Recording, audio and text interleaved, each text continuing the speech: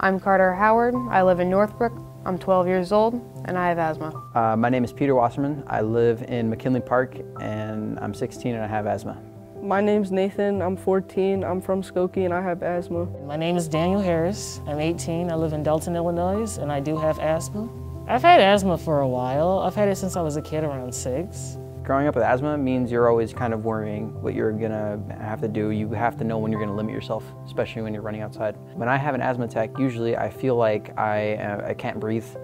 My chest hurts, I'm having muscle pains. It feels like you're almost being strangled or that you have miniature lungs. It affects your everyday life all the time. It's not just when you take your inhaler.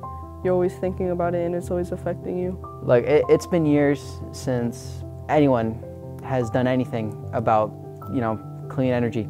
Well, it's very urgent that we get this done now because, we've already been holding it off. We know that kids are affected by this, and why not just get it done? It's especially brought up in the coronavirus. The coronavirus is a respiratory disease. Kids with asthma are getting if they're already affected by the semi-clean air, not to mention the fact that there's a coronavirus pandemic going on. This legislation needs to be passed as soon as possible.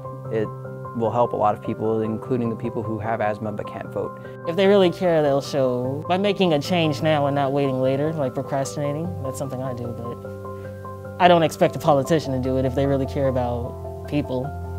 One way that legislators can take action right now is by passing the Clean Energy Jobs Act.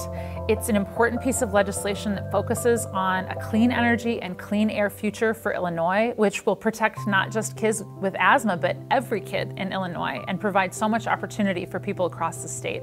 It's really critical. It's May. Time is of the essence. We have to pass this bill.